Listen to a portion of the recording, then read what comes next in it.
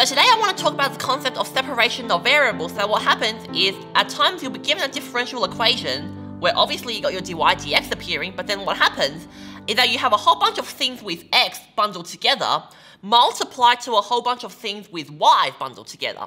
And our usual strategy for tackling these questions, or at least starting off with these questions, is to isolate the terms with the x's away from the terms with the y's.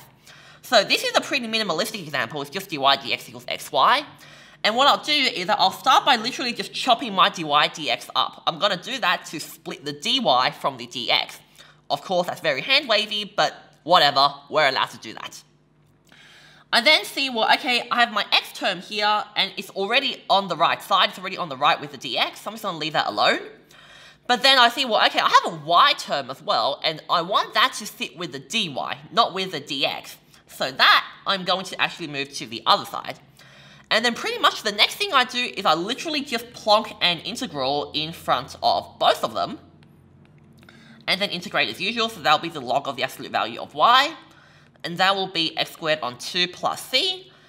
Then pretty much all there is to it. So in your studies, you might need to do some more to this differential equation. You may need to rearrange to make y the subject, for example. You might be given some initial conditions to be able to figure out what your value of plus c is. But then pretty much those are just basic build-ons from stuff that hopefully you've already seen in the Maths Advanced course anyway, doing basic calculus.